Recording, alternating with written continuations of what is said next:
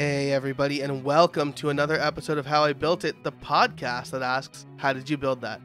Today, my guest is Thomas Umstattd.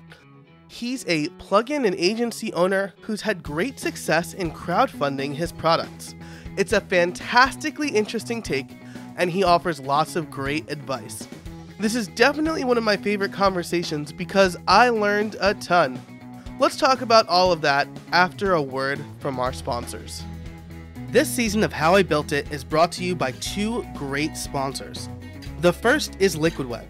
If you're running a membership site, an online course, or even a real estate site on WordPress, you've likely already discovered that many hosts have optimized their platforms for a logged out experience, where they cache everything.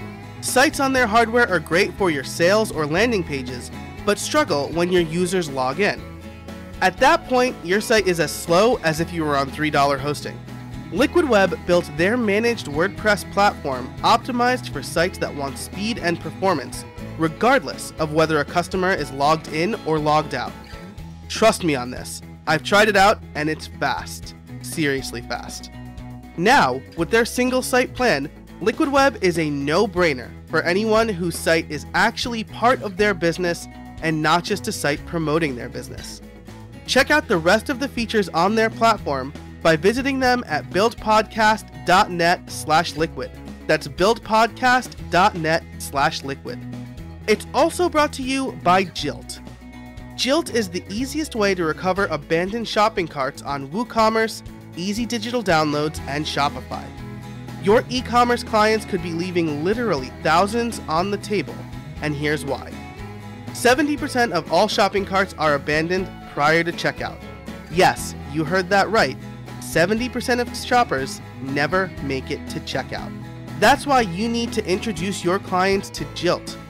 Jilt uses proven recovery tactics to rescue that lost revenue. It's an easy win that lets you boost your client's revenue by as much as 15%, and it only takes 15 minutes of your time to set up. Jilt fully integrates with WooCommerce, EDD, and Shopify. You can completely customize the recovery emails that Jilt sends and match your client's branding using its powerful drag and drop editor. Or you can dig into the HTML and CSS. Even better, Jilt's fair pricing means your clients pay only for the customers that actually engage. You get to earn a cut of that through Jilt's partner program. Whether you have clients that process 1 sale per month or 10,000 sales per month, be the hero and help them supercharge their revenue with Jilt. Check them out at buildpodcast.net/Jilt. That's buildpodcast.net/JILT. And now, on with the show. Hey everybody, and welcome to another episode of How I Built It, the podcast that asks, how did you build that? Today, my guest is Thomas Umstattd. Thomas, how are you? Doing great. Thanks for having me. Hey, thanks for being on the show. So Thomas reached out and asked about being a guest on the show, and then we realized that we had met about 4 years ago in Austin for a WordPress event, and then subsequently a cigar event following the WordCamp. So very cool to reconnect with you. And we're going to be talking about crowdfunding, specifically crowdfunding a plugin today. Is that right? That's right. Cool. So why don't we start off with who you are and what you do? So my name is Thomas Umstattd, and I run Author Media.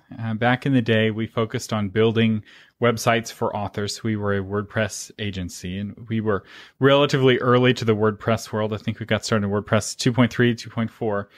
And one of the challenges that we found that we kept running into was authors that had lots of books.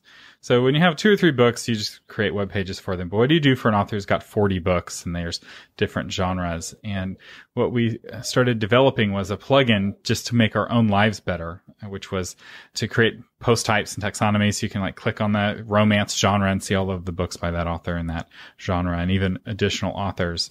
And about that time, the industry went through this big transition away from traditional publishing. So authors used to get a check for $5,000 for their book. And now most of them have moved to self-publishing where they pay $5,000 or $3,000 to publish their book. And what got squeezed out in that window was their website budget. So suddenly authors are like, I don't want to pay somebody to build my website. I'm spending all my money on editors and cover designers and all of this. And so we were like, what do we do? So our whole business model was based off of, people getting these checks from their publishers and spending some of that on a website. And we had a lot of people asking for our plugin that we developed internally. People would see sites we'd done for our clients and like, man, that's amazing. I want that kind of functionality on my WordPress site. And I was like, I don't know.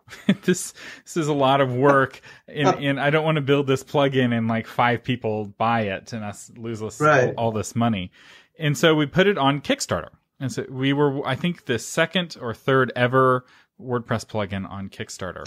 And we had a goal of $2,500 and we had a bare bones version of our plugin, like a core functionality to make it, work with other themes that weren't our own, in-house framework we were working with. And, we were like, what do you want, world? Do you want this plugin? Tell us you want it. Because you can ask somebody, hey, I've got this idea. What do you think? And people will always tell you it's a good idea. But of course. But if you ask them, hey, would you like to pre-order a copy of the plugin for $50 or $25? Then they're like, oh, well, it's not that good of an idea. Or they're like, oh my gosh, it's amazing. Shut up and take my money. And we wanted to see what kind of reaction we got. And we put it on Kickstarter. And I think within 2.5 weeks, we hit our goal. We're like, wow, this is really exciting. And we still had a couple of weeks left with our campaign on Kickstarter. And so we started adding features from our wish list of features as stretch goals.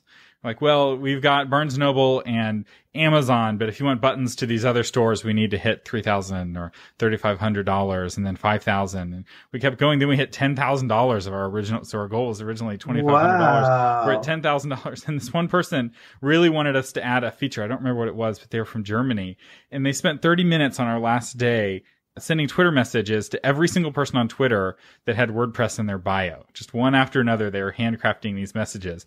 And I was simultaneously like really honored that this person would put in all of this work and also horrified that they're spamming Twitter on our behalf. Like, we have nothing to do with this guy. I mean, we like him. And I was like, I now understand how political candidates work. We're like, I like the support, but I don't necessarily want to be associated with these crazy people. And so at the end of the day, I think we ended up raising, around $12,000 for our plugin.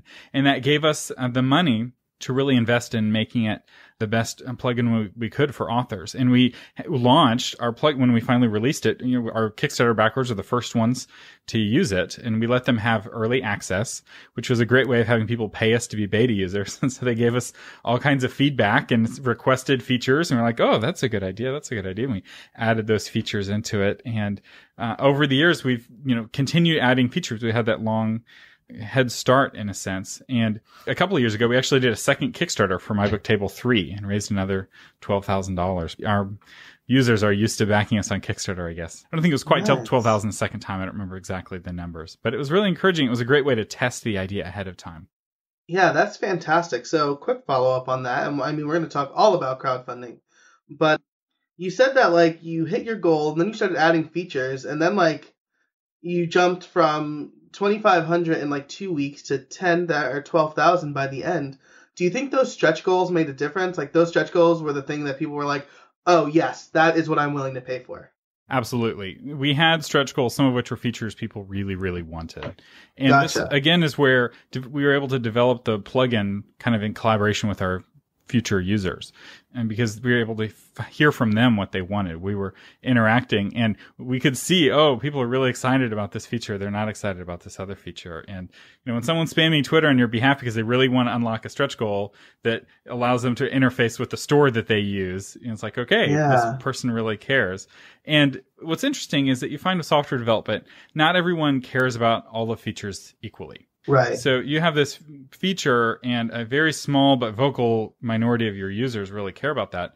Well, crowdfunding is a way for them to put their money where their mouth is in a sense and be like, okay, if you want us to add that feature, we need you to help us get to this goal. And so they're sharing the word and talking to other authors. And we also incentivized people to back the campaign in that if you backed the Kickstarter, you got the plugin at a discount. So the retail price was higher than what you could pre-order it for. And it allowed us to have the money ahead of time. And so we didn't have to get a loan from the bank or investors or take money away from our other operations. Yeah, I mean, that's the real beauty of Kickstarter, right? And I feel like, so first of all, with Kickstarter, I don't know how many people listening who have backed a Kickstarter project, but generally you're like pre-ordering something that doesn't exist yet. That's essentially what you're doing on Kickstarter.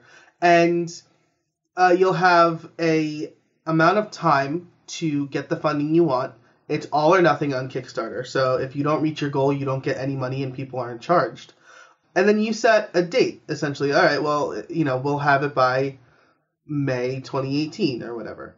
And especially in manufacturing, especially in Kickstarter projects that just completely blow their goal out of the water, there's a delay of at least 6 months, right? So Kickstarter has gotten a little bit of a bad rap because, I paid for this thing and then it's taking me forever to get it. But with software, you don't necessarily run into that, right? You don't have to deal with like scaling manufacturing or anything like that, right? That's right. We had to add the additional features that everyone unlocked, so to speak, with their stretch goals. But it wasn't like manufacturing. It's like, wow, we were planning on making 100 units, but now we have to make 10,000 units. We need to find more factories in China. It wasn't like that at all. So that was nice. And we did launch on time. Part of the advantage was we had a head start in the sense that we'd already built a working version of it that we used internally. And so we weren't starting from scratch. Although it ended up basically feeling like starting from scratch because there are so many different WordPress themes out there, and some of them are coded very badly.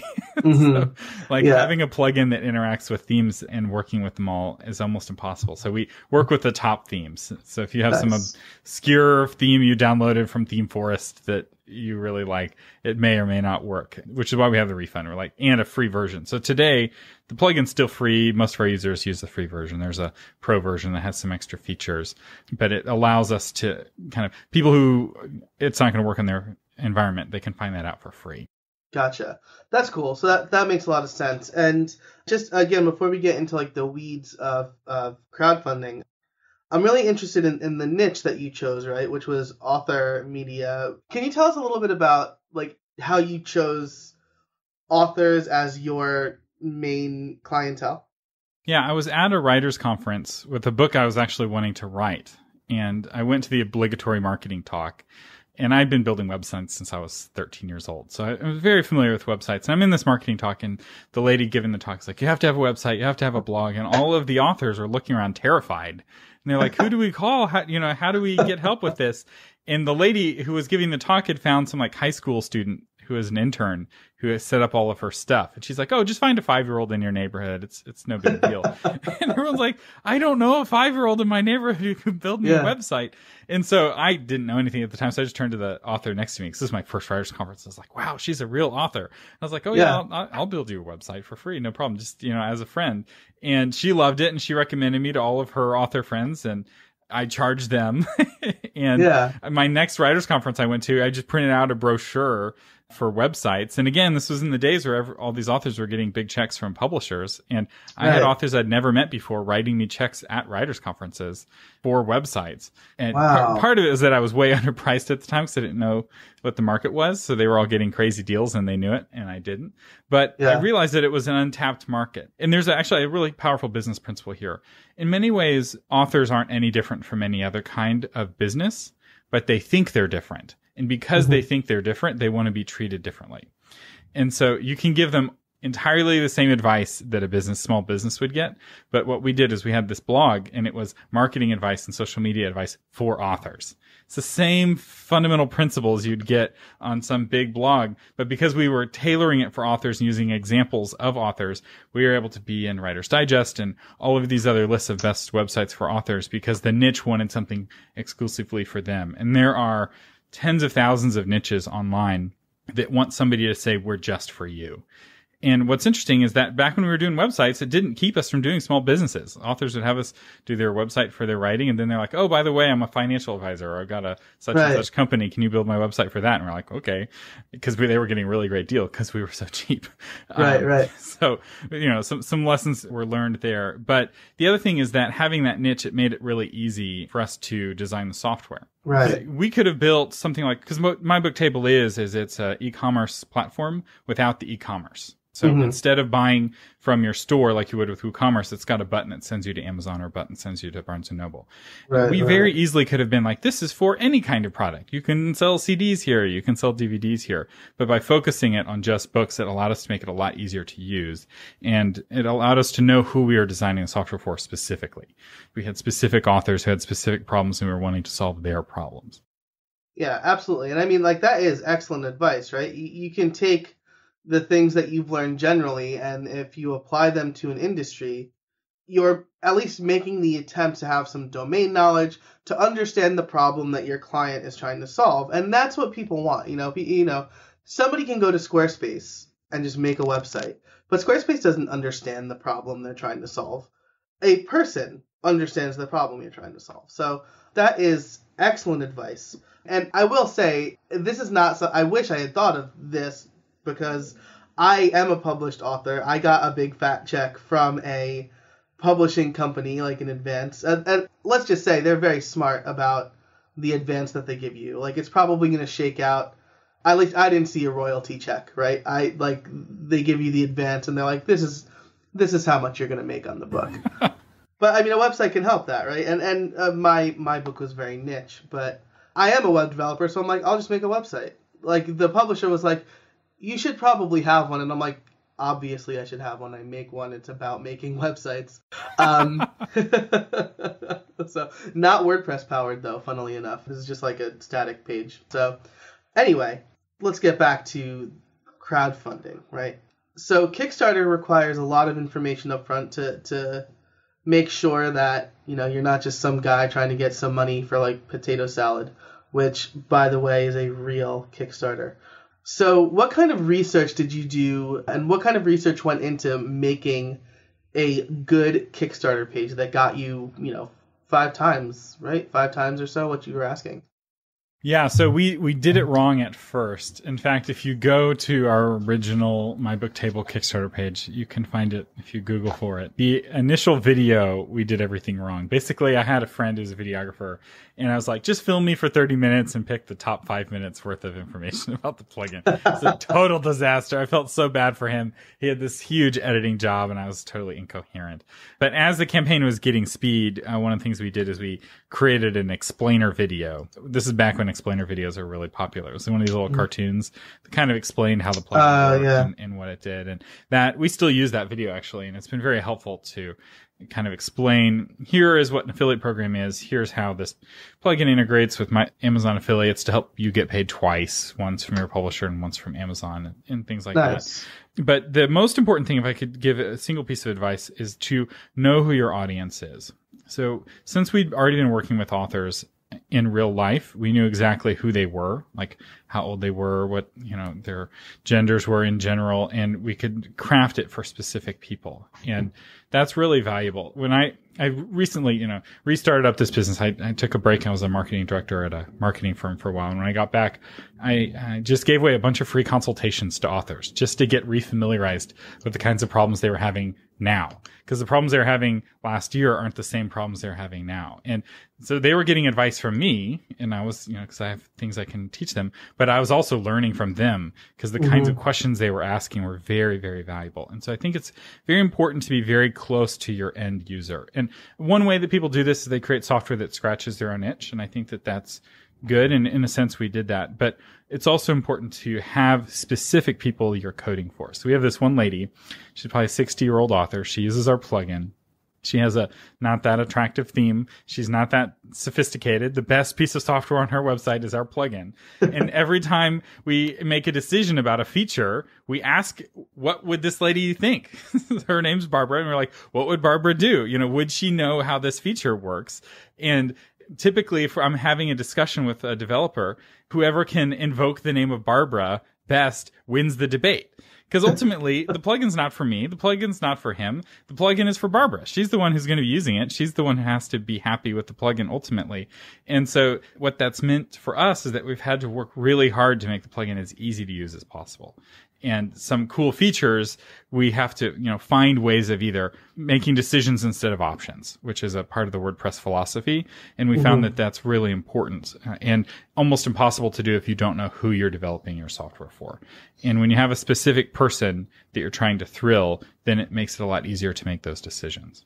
Awesome. So you have, Barbara is your user story, right? In software engineering, you talk about user stories. You craft these personas that are your ideal users. And it's fantastic that you have a real life one that probably could not be more different from the developers creating the software, right? Oh, she grew up when she grew up, there was, threat of nuclear bombs and like the TVs were in black and white, and her experience with technology is just a totally different experience with technology than somebody who's never known, because my developer is this, young, bright tech guy who's never known a time when he didn't have the answers to every question in his life in his pocket. Right, that's right. a fundamental difference. That's so funny that you say that, right? Like my parents' generation, like technology was like a looming threat, like a horrible thing. And like, sure, there are threats with technology today, but like the good, I think, outweighs the bad, which is so interesting. That's fantastic. So you made this video and you also have to list, so how long ago was this? I know that at some point in Kickstarter's history, you also had to add the risks of the project to say like, hey, we understand that we're not just taking your money and it's going to be like sunshine and rainbows, that there could be problems. So did you have to evaluate those risks? Yes, and as far as I know, you still have to do that on Kickstarter today. You have to list the risk, and we listed some risks. The primary risk, I think everyone should list this if they're doing a Kickstarter, is that the project will be delayed. People tend to be overly optimistic about the future, especially developers, software developers, that because they think that technology is good and things are getting better, they're like, oh yeah, the future is going to be rainbows and butterflies. And the reality is that Murphy also gets a vote on how your software development goes. And, the new version of WordPress comes out and some of the functionality doesn't work anymore and you have to figure out how to accommodate it. The other thing that's really important though is with making a Kickstarter work, it's not just having a good video, it's also having reward levels that are rewarding. So if your reward levels are buy the thing now that you could buy later, why would they buy the thing now? So there has to be some extra thing that they get. And one of our most popular levels was you get to be the demo book in the demo bookstore that people install when they're figuring out how the plugin works. Which was a really fun reward. Yeah. That's a very smart reward, It's a really smart reward. And the people, 12 people backed at that reward. It was $250. So it was a pricey reward. But now, 5 years later, they're having their book installed. When somebody installs my book table, and it's like, would you like to install demo books? We could have very easily picked like Catcher on the Rye and To Kill a Mockingbird, and a bunch of classic books, Lord of the Rings. In fact, in the demo version, that is what we had. We were like, hey, this is an opportunity. We can install other people's books, and the author of Writing Fiction for Dummies, Raina Ingebrigtsen, backed our campaign. So now he gets his book, Writing Fiction for Dummies, installed right there at the top, which, I think is a good market for him. Absolutely. Building their book websites. And so that, that was one of our levels. We had another level that was lifetime free support and free updates. So we had, and that was $150. Those people have ended up getting a great deal though, because they got my book table 1 for free. They got my book table 2 for free. They got my book table 3 for free. And, they believed in us early. And as a way of saying thank you, it's like, hey, you're taking a risk on us that this is going to be something that's going to be worth having, 5 years from now. They got a really great deal. And then as we did other Kickstarters for other products, one of the other things we started doing is bundling. So, we had another one called My Book Progress, which lets you put a progress bar on your website and get email subscribers to your MailChimp campaign. And at one of the levels, you also got the paid version of My Book Table. So we're able to cross-sell our products. So each Kickstarter cross-sold our other Kickstarters and at big discounts. And it creates a sense of urgency and scarcity. And without really cannibalizing your regular sales, because somebody who's just come to your website isn't going to like, oh, I wonder if these people have a Kickstarter and they're going to your Kickstarter, right? As therefore you're like core fans. It's a way of rewarding your core fans and basically saying, hey, thank you for following us on Twitter. Here's a link to our Kickstarter campaign. Man, that's really interesting. So I wonder how well the demo books converts for your authors. Like, I wonder if like the Fiction for Dummies author feels he made his money back on that investment. I don't know if there's a way for him to tell, but I'm just curious. That's really funny. Yeah. And so that brings me to another question, right? Is that you continually do these Kickstarter campaigns, right? So there's some criticism of, don't worry, I'm not going to like nail you to the wall here. I'm just kind of thinking out loud. I'm not like, this is not like Nancy Grace.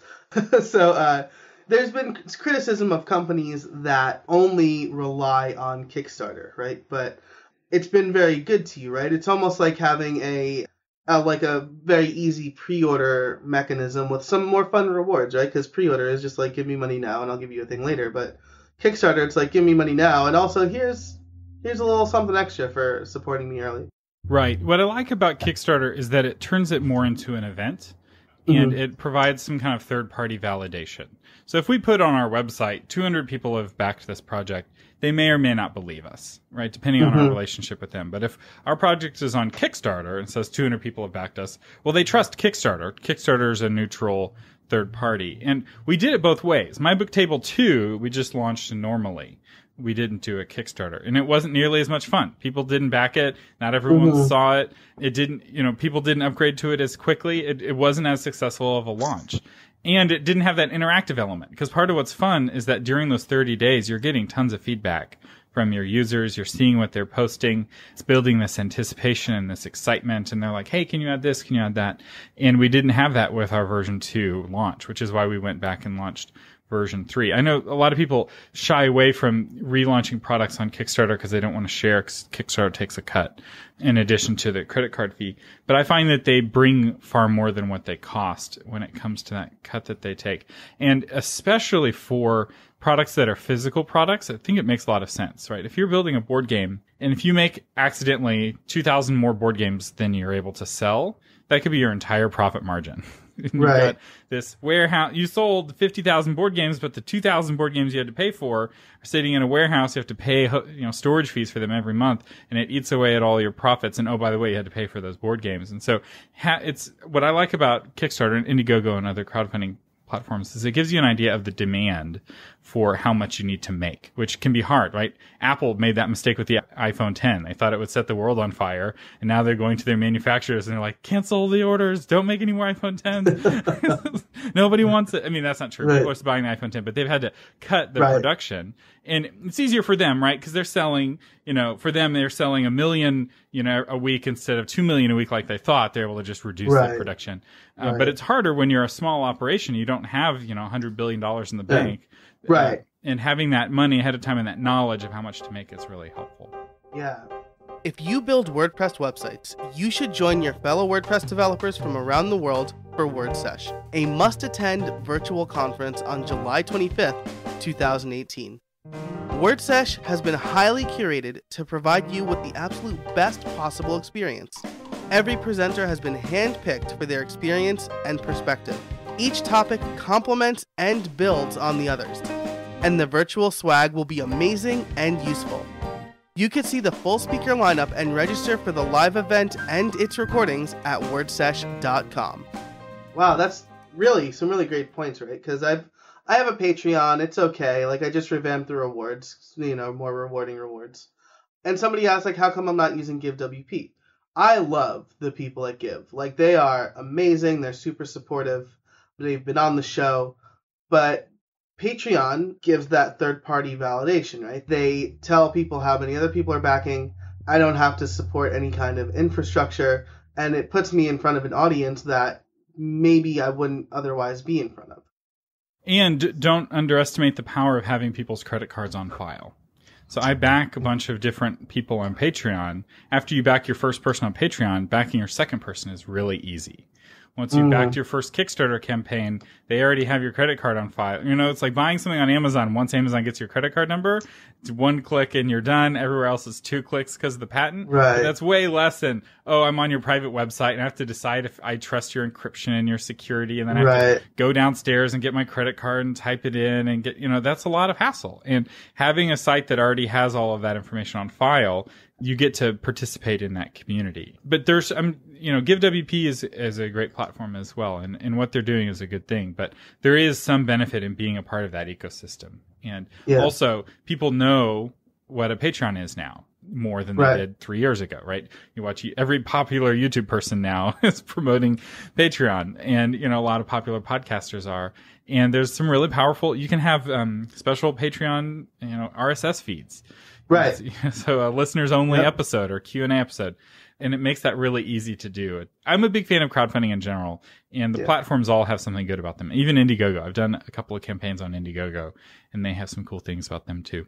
Nice. Very nice. Yep. And then you're absolutely right. At the end of this episode, listeners will hear my pitch for Patreon.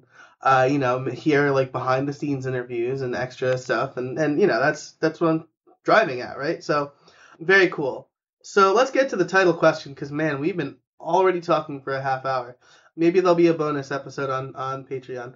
So how did you build the campaign? I guess we talked a little bit about this. Maybe we could talk about, you know, like building the campaign in conjunction with building the plugin. You know, did you say we're not going to touch this until we are funded? Or were you like at some point, well, it looks like we'll probably get funded, we might as well get a head start? You know, like what was the decision making like there? So Kickstarter requires you to have a prototype for your product to launch it. Now, they are not very specific as to what constitutes a prototype. For some people, that's just like a pencil drawing of what it is that they're designing. For other people, it's like we have a glitchy, buggy version of the software we're ultimately going to have, which is kind of what we had. We were at early alpha stage. But what's really powerful about Kickstarter and doing things crowdfunding in general is it's a great way to validate your ideas in a lean startup way. And so in a sense, you're building the marketing for the product before you build the product itself. And it allows you to see which features people really get excited about. Because you're building this great thing, those of you listening, and it's got all these bells and whistles. What you don't know is which of the features of the product that you're building actually appeal to your users. I remember being at a WordCamp, and somebody from Automatic was giving a presentation about the next version of WordPress. And he's mentioning technical feature after technical feature. And people are nodding and they're smiling. And then he talks about how they're improving copy and paste from Microsoft Word. And he gets like a standing ovation. Everyone freaks out. And he's just dumbfounded. He's like, that's the feature that y'all are excited about? Better copy and paste from Microsoft Word? But the reality was, back in the day, copying and pasting from Word is something you do all the time as a WordPress user. And it was a terrible experience because Word would bring in all this weird code. It was mess up your pages. And, you know, they knew that it was an important thing, but I don't think he fully appreciated just like how passionate his users were. And if you're crowdfunding a project, you're able to see what people are passionate about ahead of time. Especially with stretch goals and with feedback. What a lot of campaigns will do, and I'm a big fan of this, is surveying your users. So a comment, if you're doing a physical product, it comes in white, right? But the stretch goal is it's going to come in another color or 3 additional colors. Well, you don't pick the colors. You say, hey, fans, what colors do you want? Or it's going to work with the iPhone. And if we hit a stretch goal, it's going to work with an Android phone. Which Android phone do you want us to pick? And suddenly you're not getting feedback from like random people on the internet. You're getting feedback from people who've given you money already. These are like people who are actual customers. And it makes the development a lot more successful. And it also reduces the cost of failure. So, in fact, we made this mistake. There was a product that we put together for professional speakers called My Speaking Page. And what I should have done is put the actual cost of the plugin, which was probably $5,000 to develop. Instead, put about $2,500 goal, same as we had for My Book Table. But with this one, we were building it from scratch. And I think we had every professional speaker who was in the market for this plugin back the plugin. There's about 100 of them. We still have 100 happy speakers using it. And the problem was, and we didn't realize this at the time, is that the window of speakers who want an event calendar on their website is really narrow. Most professional speakers aren't doing enough speaking to want that. And the ones who are doing enough speaking to want that, most of them have like people to handle their website for them. And what we had built was a solution to a problem that no one really had. And what we should have done is had the realistic goal, and then we could have failed very inexpensively. We posted the campaign online, failed to fund, which is one of the brilliant things about about Kickstarter. It's all or nothing. So you're not stuck being on the hook if you're trying to develop this big, expensive product and you failed to raise the money to make the product. You don't have to raise the money. Those people's credit cards are not charged, and you're not obligated to make the plugin. And man, that is way better. Trust me, as somebody who's been there, I succeeded in a Kickstarter that should have failed. I would Yeah. been much happier now if that campaign had failed to fund. I wouldn't have gotten the $2,500 and I wouldn't have spent the $5,000 making a really great solution to a problem that only 100 people had. Now I'll say, for those 100 people, they love the plugin. They're still using it because it precisely fits just their problem, but we identified too small of a niche. And we could have found that out very inexpensively with Kickstarter if we weren't quite so optimistic about the future. Right. And that's a great point, right? You're not on the hook. With Patreon, right, you kind of are. Like, for a while, I had one backer at, like, the $10 level, and I'm like, well, I'm not going to create, like, brand new weekly content for $10 a month. But, like, I'm still beholden to that person who is pledging their money and they're supporting me. So it's an interesting grind. And I know that we are coming up on time. I want to ask the last couple of questions I normally ask, but I'm wondering if you will stick around for an extra couple minutes for a bonus episode.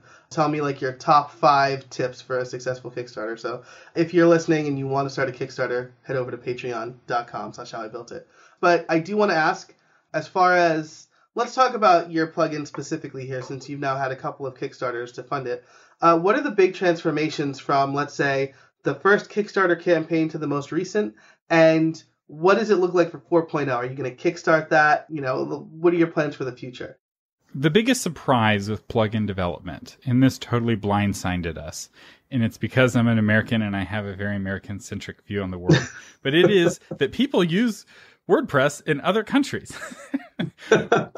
So when we launched My Book Table 1, we had no thought to internationalization. We didn't think about it or consider it at all.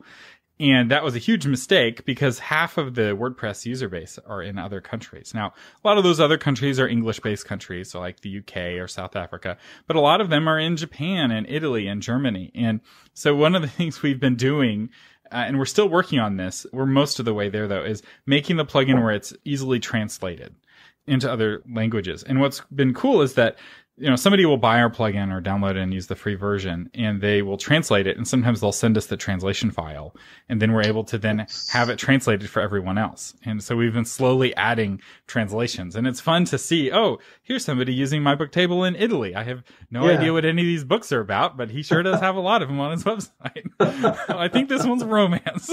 I can't read Italian, and Google Translate's not doing great on this page, but he's happily using My Book Table. And just this week, I've been interacting with somebody who's doing this My Book Table in Japanese, and I really can't tell what's going on that. So it's a totally foreign language to me, and that's been a challenge of kind of figuring out how do you support people who are in other languages.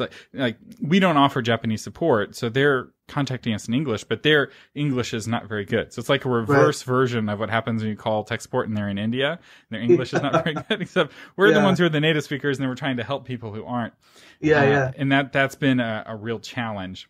My Book Table 4, right now we're still working on our dot releases. So a lot of the features we're just rolling out for free for our 3.0 folks. The big thing that we're watching very closely is the effect of Gutenberg on our plugin. So for those of you who don't know, Gutenberg is this big new WordPress 5.0 update that's going to really change how you edit WordPress pages. And it's going to have an impact on our plugin. Our hope is for the better. Yeah, I will say, at the time of this recording, it's in development. By the time this recording comes out, Gutenberg could also, it just could be 5.0 might be out, so you might be experiencing that already. Yeah, I heard Matt Mullenweg say that it will be out in April. If that happens, I will be very surprised. I'm expecting Gutenberg to arrive in late 2018. November or December. They're wanting it to land in April. They never launch on time, hardly ever, especially with a big project like this. But right, so that's the big kind of elephant, is being compatible with Gutenberg and knowing when they're kind of done, or we're finished coding Gutenberg, and so now we work to make it compatible. But a lot of it is just adapting to the changing world. When we launched My Book Table 5 years ago, the bookstores that people used online were very different. Several of the ebook stores have gone out of business. There's whole new ones that have emerged. And so that's a big thing that we're doing, is we're constantly having to adapt to this changing publishing landscape of, authors are different now. Authors, the ones who are making money, are writing more books, and they're writing books faster. And so they're more in need of a plugin like My Book Table. So those are the big features that we're looking at. We don't have plans for 4.0 anytime soon, though. Gotcha. Cool. That's really interesting. maybe we can dig into that a little bit in the extended episode too. But we are at time, so I do want to ask you my favorite question, which is, do you have any trade secrets for us? Trade secrets. So this isn't really a secret, except it is, sadly, because no one really knows it, but it's the WordPress philosophy. So it's buried on WordPress.org somewhere. But believe it or not, WordPress philosophy is like the secret to creating amazing code. So WordPress won the war for internet dominance. It runs the most number of websites of any platform. It accidentally became the number 2 player in e-commerce. And if you want to know how WordPress did it, there's this manifesto. It's a 1-page manifesto. I'm pretty sure Matt Mullenweg wrote it one time. It was never edited, but it's brilliant. And we follow that WordPress philosophy very closely with our plugin. And we find that it's a really great programming philosophy. There are other good programming philosophies, but we find that decisions, not options, and code is poetry, and ignoring the vocal minority is really important, right? Like those 2 people who really want you to make the plugin more complicated to accommodate their special need really need to be ignored, even if they're making a lot of noise, because adding that complexity hurts everyone. And it's not that different from the Apple philosophy. Like as you read the WordPress philosophy, you'll see, oh, this is similar. Like I can see this sort of thinking influenced Apple products as well. And just even if you disagree with it, having read it, you can at least start having that conversation in your mind as to like how to approach code, how to approach themes, how to approach plugins, or any other kind of product. I think the WordPress philosophy applies even to writing a book. It's a great philosophy. Man, that's great. I love that. I'm going to link that in the show notes. And it's really cool because it also kind of gives you some insight into, Matt has been catching a lot of flack for Gutenberg and other decisions that he's making at Automatic and as the CEO and stuff like that, and on the open source project. But I mean, it falls in line with the WordPress philosophy. He really believes in what he's doing. And I mean, as we record this, WordPress is powering 30% of the web, right? So, he's definitely doing something right. So I have a lot of respect for Matt Mullenweg. I watched his State of the Word address, and he's addressing a room full of people who don't like him at the moment. And he dedicates an hour to question and answers where he lets people ask their hardest questions. I'm like, I have a lot of respect for him. And ultimately, I agree with the direction. You can't ever decide that the developers are more important than the users. And this change with Gutenberg is saying that 60-year-old lady who wants to have a blog, her needs are more important because the developer can accommodate himself or herself to these changes much easier than this new internet user can. And ultimately, if we can make new users' lives better, that's what's going to make the platform succeed. And I'll say for those of you who are Patreon backers for Joe, I have a course on Kickstarter, like how to crowdfund a product, and I'll have an exclusive discount for the folks who get the bonus episode. So look at put some bonus content. Very nice. Well, I love that. I had a thought, but I want to close on that. So Thomas, thank you so much for joining me for part 1. If you want to hear part 2, if you want to get some great information on starting your own Kickstarter project, and you want a little bonus, a little special offer for Thomas's course, head over to patreon.com/howibuiltit for part 2. But until then, Thomas, thanks so much for joining me. I appreciate your time. Where can people find you? You can find more about our plugins at authormedia.com. Awesome. Well, thank you so much. I apologize for the lackluster audio there. I had just redid my setup and made the rookie mistake of forgetting to check my inputs. But hopefully the great content made up for it. And I'm telling you, that part 2 over at Patreon is absolutely worth the price of admission. I know that I'm going to start integrating some of that stuff today. So thanks again, Thomas, for joining me. I appreciate the extra time too. Over on Patreon, it's a top 5 list, and there are lots of actionable items. So thanks again to our sponsors. Make sure to check them out as well. Liquid Web for managed hosting. I use them on all of my important sites because they are that good. They are over at buildpodcast.net/liquid.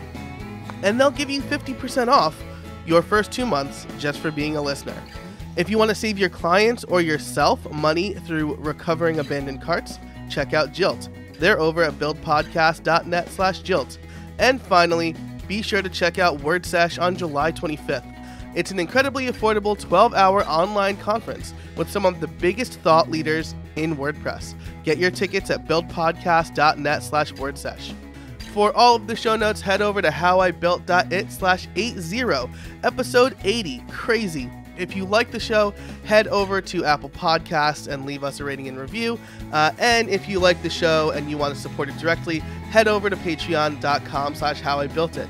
We've got that bonus episode, and we've got a t-shirt pre-sale going on, so definitely check all of that out. And until next time, get out there and build something.